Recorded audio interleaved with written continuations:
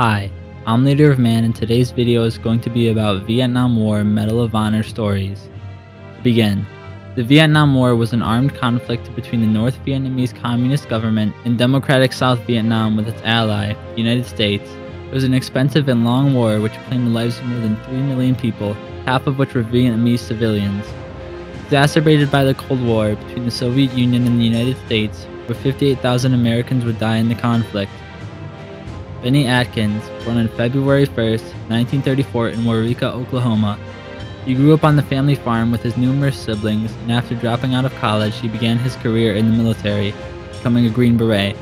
Beginning in February 1963, he was deployed to Vietnam to train the local forces. After this, he did a second tour with the Special Forces team at Camp A Shau, located in the valley adjacent to the Ho Chi Minh Trail, where North Vietnamese troops and supplies were transported through Vietnam. The camp, located deep in enemy territory, accessible only by air, is a hotspot for skirmishes between the North Vietnamese and Americans. On March 9, 1966, a large attack would begin upon the camp, with a relentless barrage of artillery raining down upon the Americans, and wave after wave of North Vietnamese assaulting their position. Atkins continued to fire the mortar at the attacking enemy even after the mortar crew was killed, and upon finding his team sergeant severely wounded, he exposed himself to enemy fire and carried his sergeant to an awaiting aircraft to be evacuated. While continuing the struggle, one of Atkins' own companies joined with the North Vietnamese, and one of his soldiers shot Atkins in the leg. With bow inside and out, the North Vietnamese now penetrating the camp, he kept up the fight and continued to aid fellow soldiers while also retrieving airdropped ammunition from outside the camp. On the second day, more walls were breached in the camp, U.S. and Allied forces attempting to retake the camp unsuccessfully. Soldiers, sustaining heavy losses, were then ordered to withdraw to awaiting helicopters. Several helicopters were lost en route, and the injured were given priority on the remaining, leaving the remnants of the camp with Atkins still on the ground, now forced to retreat into the jungle. The following night in the jungle, they were hunted, but were not caught by the North Vietnamese. The following day they were rescued, and after recovering, Atkins returned to the jungle. In 2014, he was awarded the Medal of Honor by then-President Barack Obama for running into fire to receive supplies and help the wounded while repelling wave after wave of enemy assaults. Our next Medal of Honor story is about Patrick Brady. Brady was born on October 1st, 1936 in Phillips, South Dakota. When in college, Brady looked down upon the mandatory ROTC program, but after joining it, he fell in love and continued on to flight school. After the war in Vietnam broke out, Brady volunteered to go in 1964. While in Vietnam, he served as a pilot on a helicopter for ambulance evacuation, one of the most dangerous forms of flight in the war due to having to land on the ground to retrieve the wounded. His daring skill and courage allowed him to fly where other pilots would not, and this skill was called upon 4 times one foggy day in 1968. First, a remote outpost was under attack, and Brady expertly maneuvered through the valley, covered in fog, to a small site near the enemy, while receiving close enemy fire to evacuate 2 wounded South Vietnamese troops. The second mission was a rescue similar to the first, with low-hanging clouds and adjoining enemies. Several helicopters were lost trying to rescue the wounded from this outpost, so Brady had to convince the commander to let him try. Eventually he relented and Brady flew 4 missions over top the enemy to retrieve all the patients. The next mission was American casualties from a firefight in an area. Brady maneuvered the helicopter accidentally the wrong way to the evac point, and after landing was beset upon by the enemies who raked the aircraft with fire. He was still able to fly, however, and Brady pulled away. He found the right spot this time, and more casualties were loaded into his helicopter. After returning to base, he switched out his damaged helicopter for a new one to continue to save lives. He continued to fly smaller missions in between until he heard on the radio that some soldiers were trapped in a minefield. After scouting for a safe place to land, he eventually finds somewhere and sets the bird down. Americans are frozen where they are, afraid to even move an inch for fear of setting off a mine. Brady, not one to let patients die when he is right there, orders his crew to leave the helicopter to retrieve the injured. They carried all the patients back, but on the last trip, they set off a mine, which threw shrapnel into the aircraft, but amazingly did not kill the crew who set it off. The courageous Brady lifted his aircraft up for the last time that day, saving 51 lives in the process. The third Medal of Honor story for today is from Paul Bucca, born on August 1st, 1943, in the District of Columbia. He He attended the United States Military Academy and graduated in the top 5% of his class. Later, he received his master's degree from Stanford, and during the summer break, he received airborne and ranger training. In 1967, he arrived in Vietnam and eventually received his own company to take command over.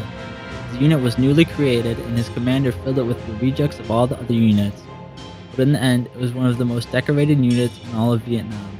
Beginning on March 16, 1968, this company of 89 men was the lead element of a massive counterattack following the Tet Offensive. They were inserted into enemy territory where they destroyed enemy fortifications and base camps. After finding a clearing and resupplying, this company continued to push through the jungle until a reinforced battalion of NVA regulars bore down upon them, just as night began to fall. Pinned down by an enemy machine gun and NVA in the trees, Bucca tossed hand grenades into their positions until the firing stopped, formed a small perimeter with the remaining soldiers without artillery fire on their own as helicopters started to come in. They too were also soon engaged by NVA in the mountains. As Bucca did his best to prevent them from being overrun, the soldiers put claymores around their positions and distributed grenades as they settled in for the night. Throughout the night, Bucca encouraged his men to keep up the fight as he shored up their defenses and directed helicopter gunship fire. As daybreak approached, casualties were evacuated and his men left the area, leaving over 150 North Vietnamese dead in their wake. He accepted the Medal of Honor on May 14, 1970, and wears it as a symbol of his courageous men and the 10 men who died that night. Number 4. John Caviani. Born on August 2, 1943 in England, later adopted by an Italian family and brought to the US. John failed to meet the physical requirements to join the army, but eventually convinced a doctor to help him in. He enlisted in the army in 1968, where he qualified for Special Forces. In 1970, John was sent to Vietnam. He served with the South Vietnamese Sergeant Major, who was mortally wounded in a mission. The dying request was for John to adopt his son, which he did.